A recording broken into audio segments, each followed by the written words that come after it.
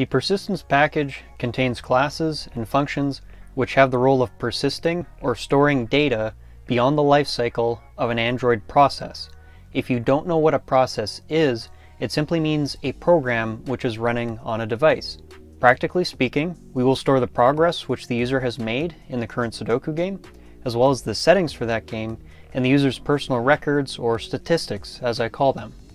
Here's a quick look at the architecture of the persistence package. The game repository, in this situation, functions as a back-end decision maker for the two data sources which it coordinates. The data sources themselves just try to carry out CRUD operations, create, read, update, delete, and either report with a success or a failure if an exception is thrown. The general principle here is to keep things together which makes sense to be kept together, to separate what doesn't need to be kept together, and to also use an abstraction or an interface in any place where the implementation might change. I might decide to stop using the local file storage or Proto Datastore, so hiding these details from the repository is not over-engineering, but rather a calculated decision. Speaking of data sources or storage mechanisms, we will use two different mechanisms for storing our data. Firstly, we will store the user's preferred game settings and their personal statistics in Proto Datastore. Datastore provides a lightweight and efficient way to store this kind of data using protocol buffers. Protocol buffers is a serialization language similar to JSON.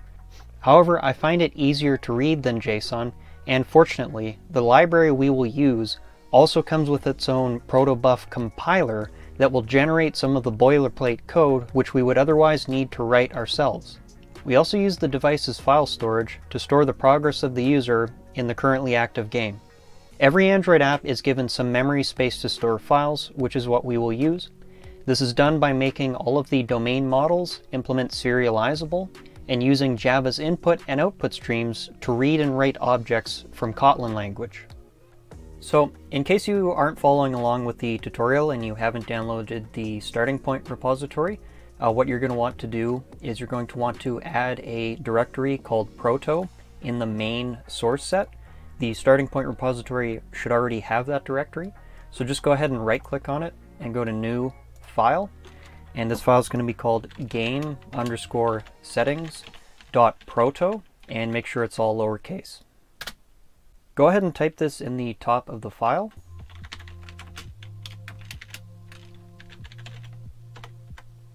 So protocol buffers are essentially like a serialization language. It's very similar to JSON. If you want to look more into it, you can, about what the benefits and the pros and cons of using something like JSON. But personally, this being the only project that I've used protocol buffers in so far, I'm quite happy with it. Okay, so let's just add 2 more lines and I'll explain some more from there.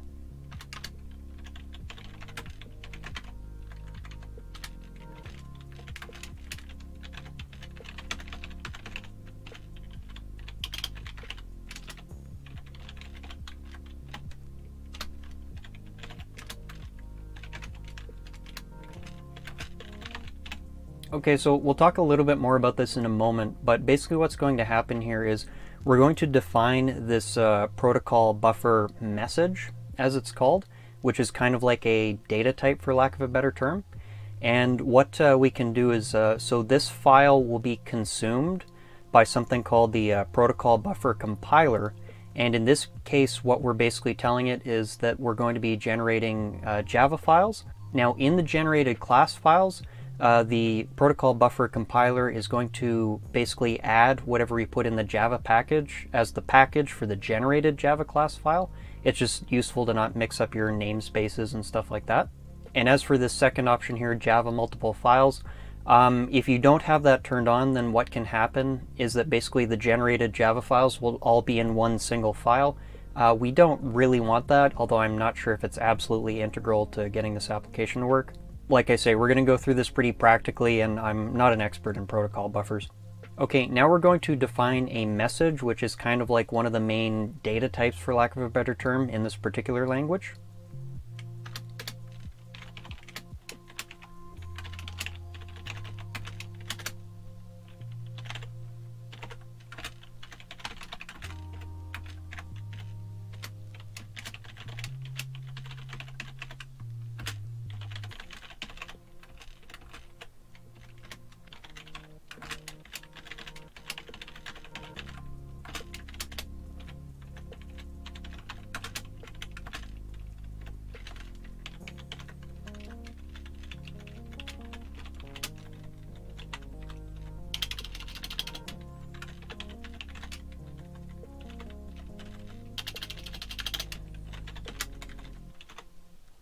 Okay, so let's talk about what we just did here.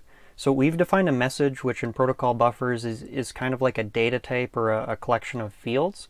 And we've done two things. So within the game settings message, we have a 32-bit integer, so like kind of a smaller integer, to represent the boundary of a Sudoku puzzle.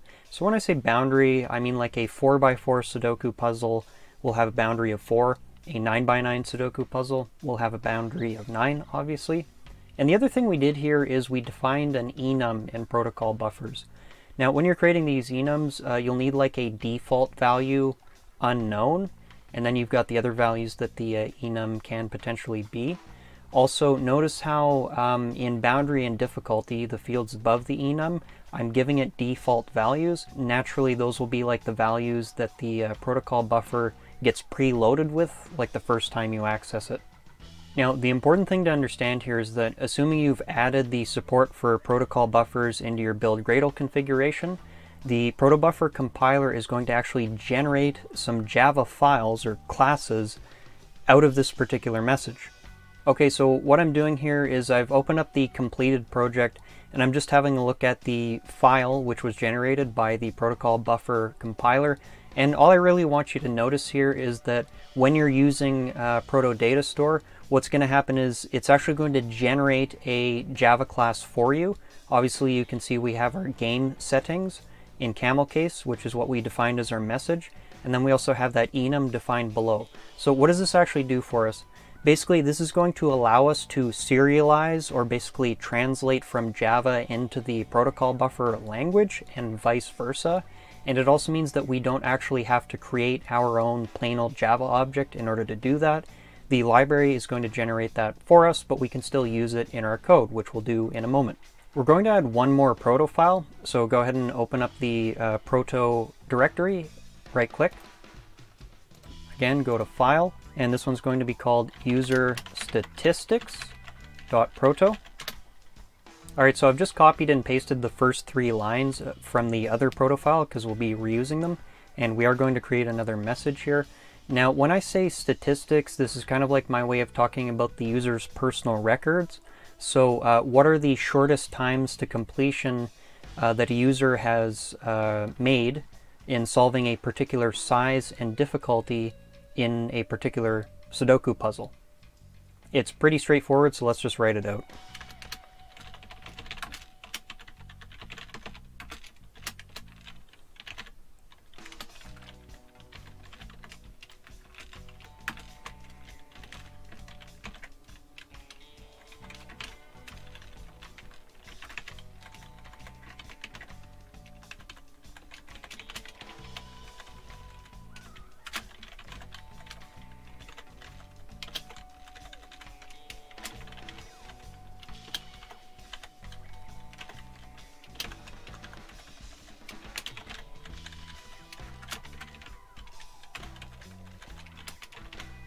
And there you have it.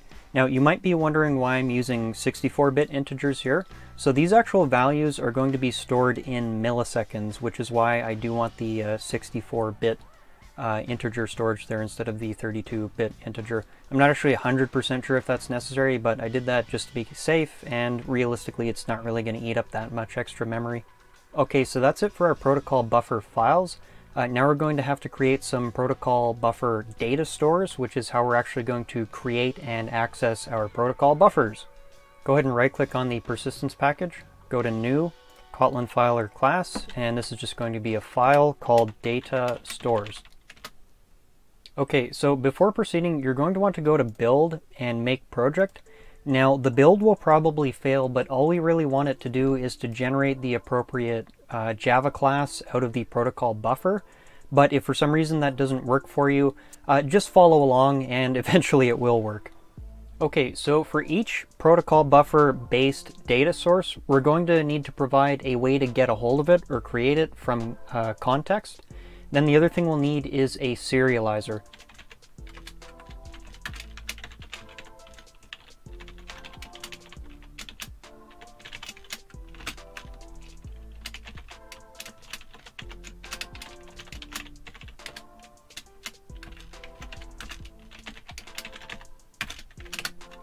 Go ahead and import everything.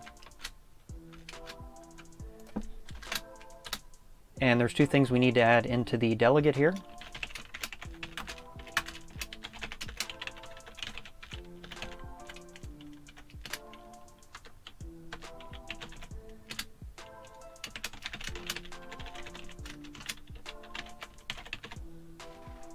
Okay, so don't worry that it's showing up red. We'll actually write this serializer next. So I just wanted to explain what's going on here.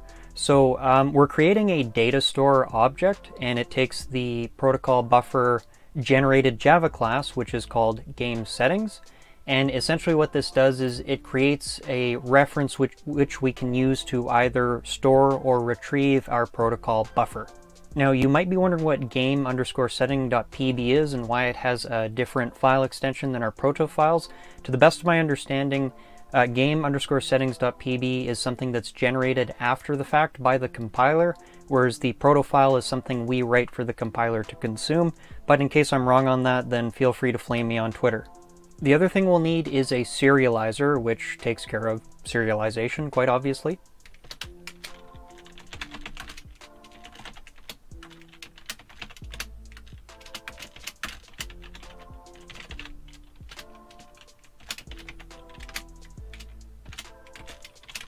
After that, you can just click here, hit Alt Insert, override methods, and we only need the methods from the serializer interface. So again, let's write the code and then I'll explain what I need to explain after the fact.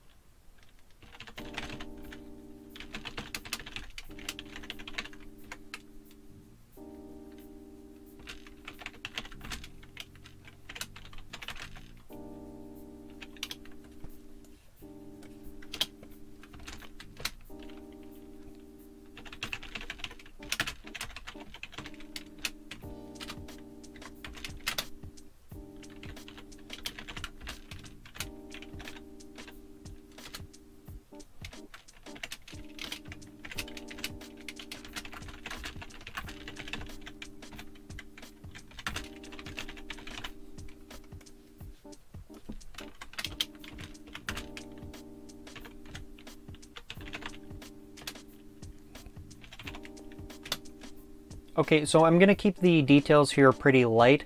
So obviously when we create our data store, it's given the game settings serializer here. And what the serializer does is it helps us to read and write from input streams. So in other words, we're going to be obviously reading from a protocol buffer file, and then that's going to be serialized, or rather deserialized, into Java, and vice versa. So basically what the Android team has done for us here is they've made it a lot easier to handle things like error handling and dealing with input streams. Because if you've ever worked with input streams in Java, then you can tell there's, you're probably familiar with a lot of boilerplate code to do with that. So basically we do a little bit of boilerplate work here, and it translates to a very simple API when we actually want to read and write with this particular tool in the backend, which we'll be doing in a moment. Okay, now obviously we need to write another data store and also serializer for the other data type. So this is going to be one of those rare scenarios where I do actually just copy and paste, because there's absolutely nothing new. We're just going to change a couple of the words. So this would be one of the points where I encourage you to have the complete source code open on the side, and then that way you can do a little bit of copy paste action like I'm going to do now. And that is our data stores file complete. Now obviously if you had a whole bunch of these, you'd probably want to use separate files, but since I only have the two, I just decided to stick them in the same file. Right click on the persistence package and go to new Kotlin class. This one's going to be called local game storage impl.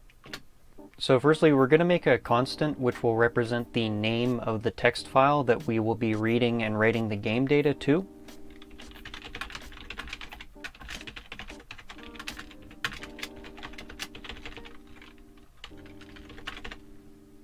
Next, we'll create the constructor.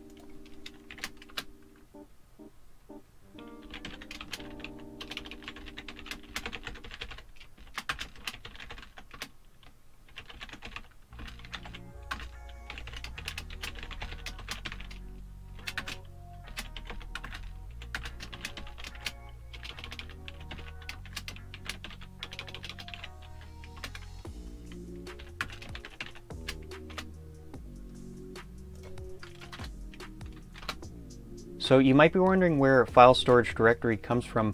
When we create the build logic of this application, which is kind of like my inversion of control, dependency injection type stuff, what's going to happen is we're going to call this one function to the Android system, which will return us the specific directory from the system where we can read and write things like files.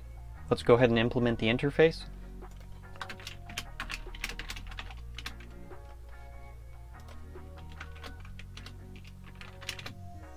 Now I'm going to try to get through this relatively quickly, but one thing I want to explain is that you'll notice I'm making fairly extensive usage of helper functions.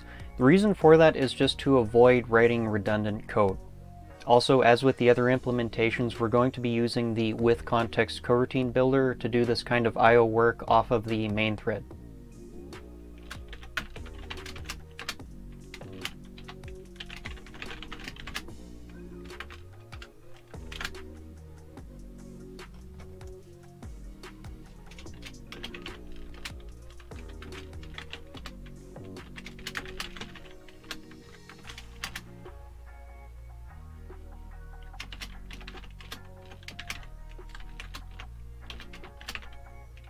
So what we'll do is we'll call a helper function called update game data, and we'll pass it in the game data. And if that operation happens to be successful, then we'll actually just return the same game object that was passed in, because it should be consistent.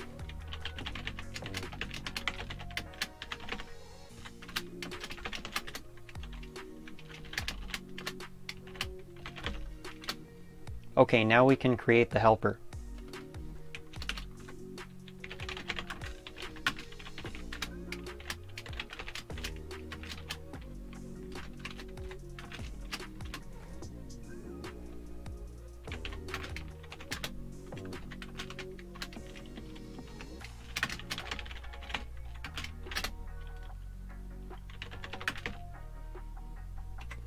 So here we're going to throw the exception so that it'll actually get picked up by the catch block in the functions that we'll be calling this helper.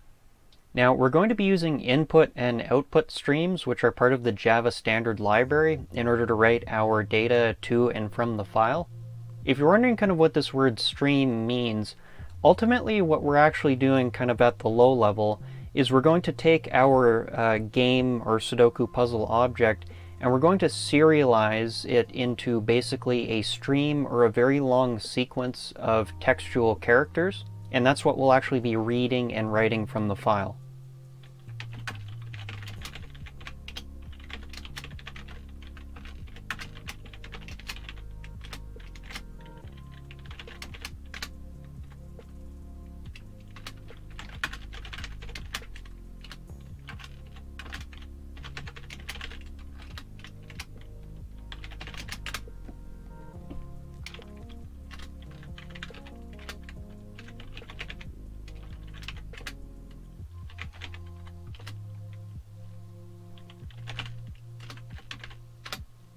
Okay, so 2 points. You always want to close your streams.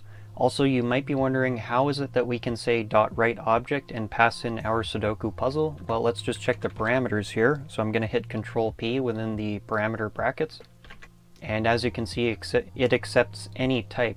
Now, the important thing is that if our different classes, like Sudoku Puzzle and Sudoku Node, did not extend serializable, then we wouldn't be able to do this without errors.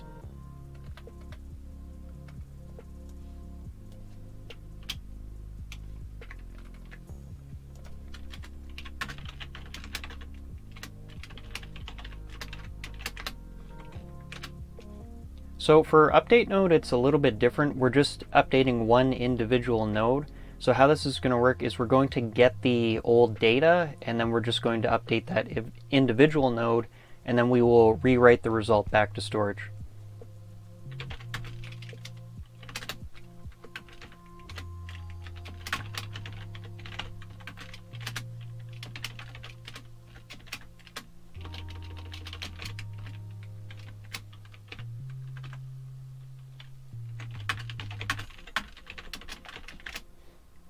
So getGame will be another helper we write, and what I'm going to do is I'm actually going to write that one right away, otherwise the autocomplete and error handling stuff will be all over the place.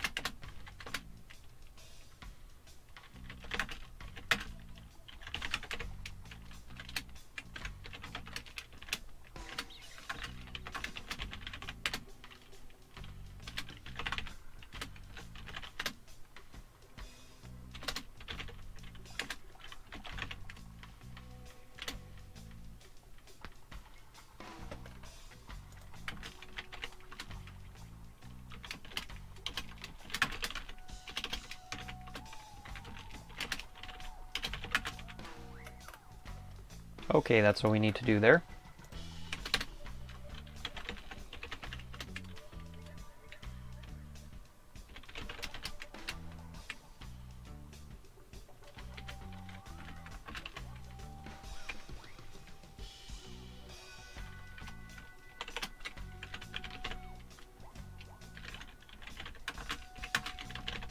Now, just a quick reminder here, when we say color, and really whenever anyone talks about a color in a graph data structure, they're really just talking about a number. So in this case, the number represents the actual value placed in a particular Sudoku square. So it'll be like something from 1 through 9 or 1 through 4, depending on the boundary of the Sudoku.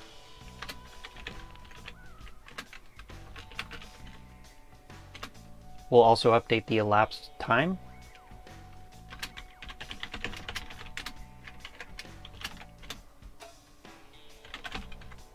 After it's updated, we will write that result to storage, hopefully.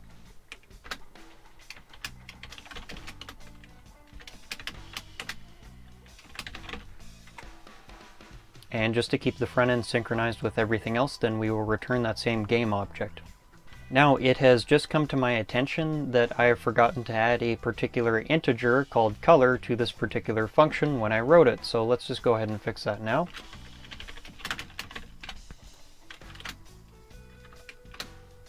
There we go.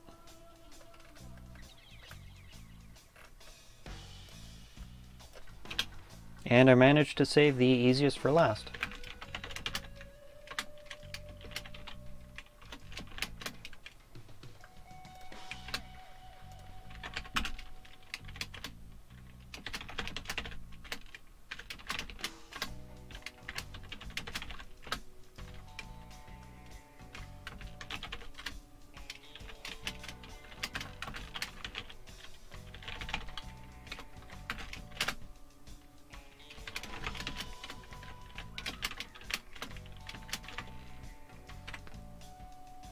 And that's it for this file. Right-click on the persistence package, go to New, Kotlin class. This one's going to be called Game Repository Impl. So in case you jumped ahead and you aren't actually familiar with the repository pattern, I actually already explained that in part 2 of this series where I built the domain package. In any case, let me just reiterate what the purpose of this particular class is. It's basically like a bridge and decision maker for the back end. Now, sometimes you'll have multiple different repositories or data sources in the back end, and it might be a good idea to keep them separate. The reason why I didn't in this particular case is because the game storage and the settings storage are actually inextricably linked. They are by nature closely related. So based on that and the fact that this isn't actually a very large application, I chose to put them together within this repository, and then how it'll work is that the repository will coordinate these two different data sources. Let's start with the constructor.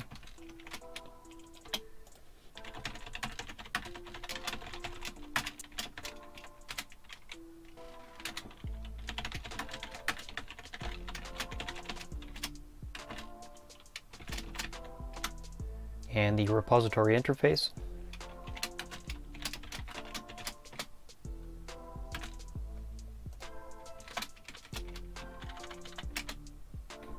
Okay, so as you can see, we have our work cut out for us. So what I'm going to do is I'm going to try to write the code relatively quickly, and after it's written, I'll explain what it does.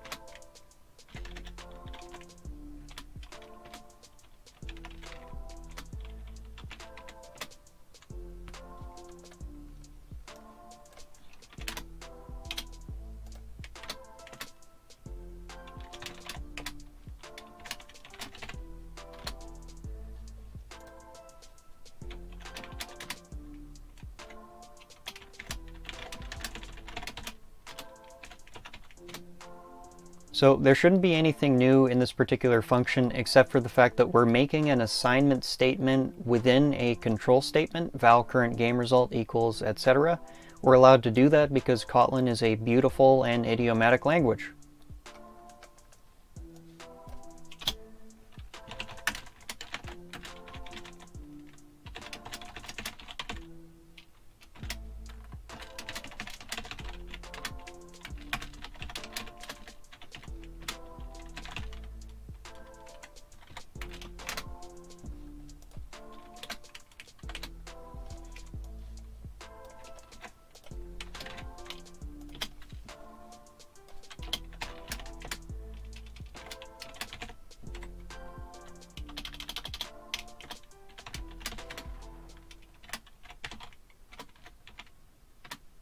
This one's actually pretty simple.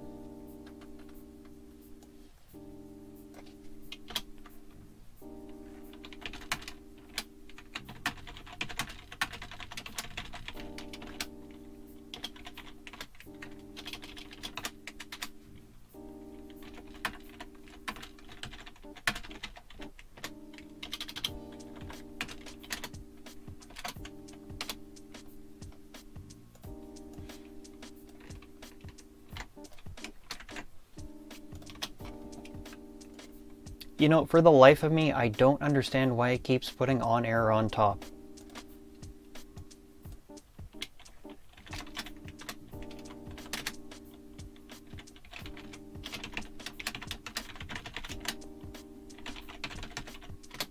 I'll explain this function in a moment.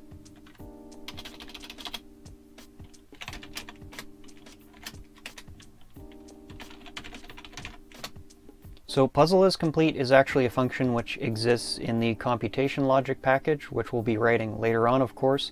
And all it does is exactly what it says, but it will return either a true or a false based on whether the puzzle is complete or not. Hence is complete. Okay, so what I've done here is I've copied and pasted in the plain language use case which describes this particular function. Now, as you can see, it's pretty complicated. To give a basic explanation of what's going on and why I did this, when we request the current game, i.e. when the application starts up, there's a number of different things that could happen. So for starters, the user could have a currently active game and they just want to retrieve it. It could be the first run of the application, so no game currently exists in storage. And then there are different situations where errors could occur along the way. This is something that happens when you're coordinating multiple different data sources. Now, I have my own system of tracking these different event streams. I use basically letters and numbers to denote steps and different potential event streams. But whatever you do, my suggestion to you is to write this down in plain language first and then go ahead writing the code. That's what I did. This comment above you see here, I wrote that before I wrote the code. Anyways, let's get started.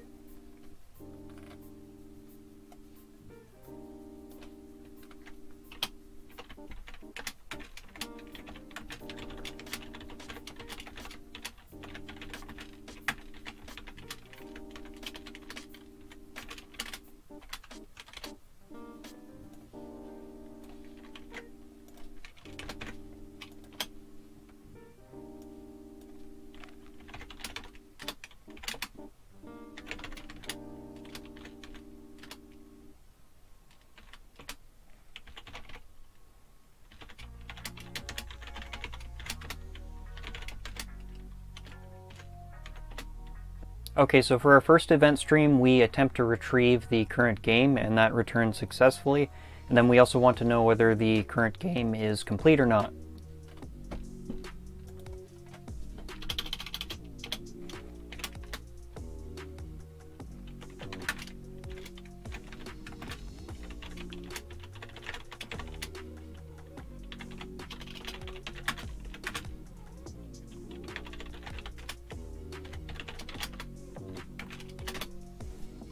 We can just get rid of onComplete.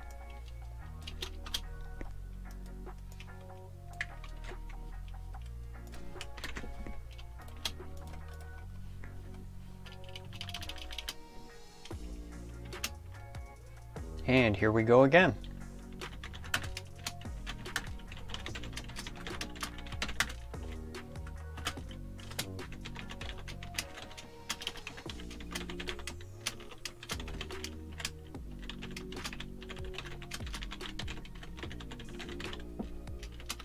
So this is obviously the case where the user has first loaded the application and we want to create a brand new game.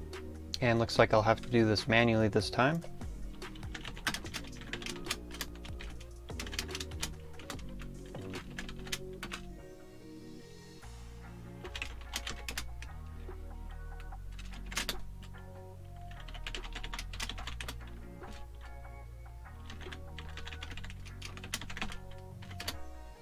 Yeah, the autocomplete is not helping me here, but in fairness, we haven't written that function yet.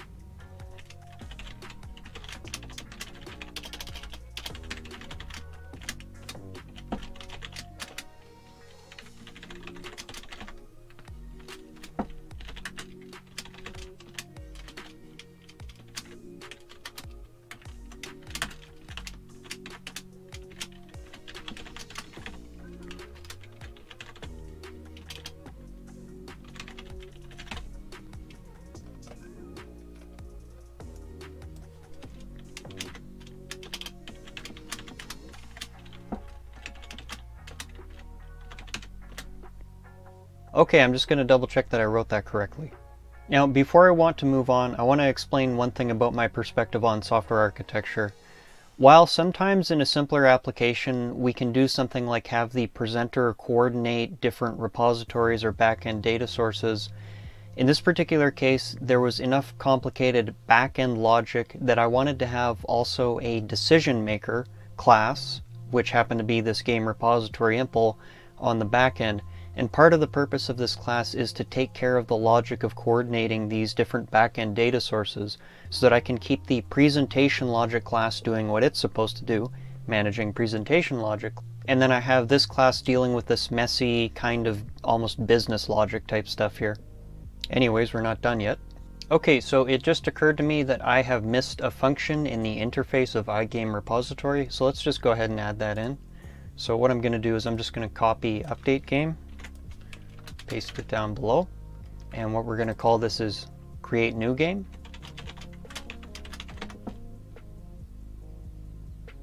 And it's going to take in a settings object.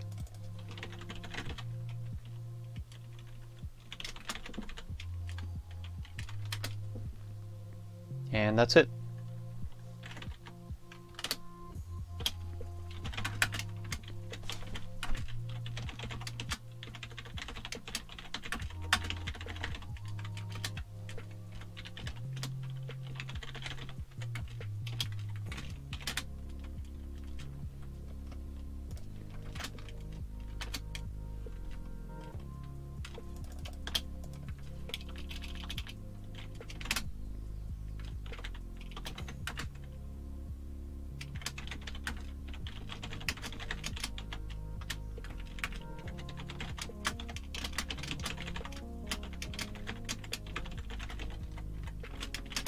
So that's actually a helper function that I created mostly for legibility. Let's just go ahead and add that in right now.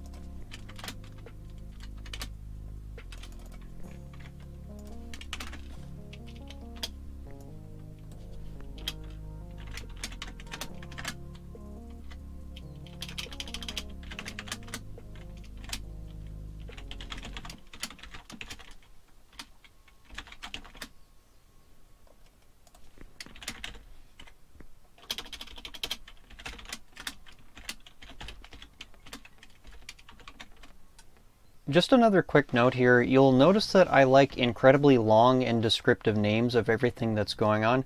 This is largely because I don't have a great memory for fine details, so by making these things super long and descriptive, I don't actually have to remember them. I can just read my code and pretty much understand what it does, even in these complicated situations where we have all these different event streams and interactions occurring. Okay, only 2 more short functions to go.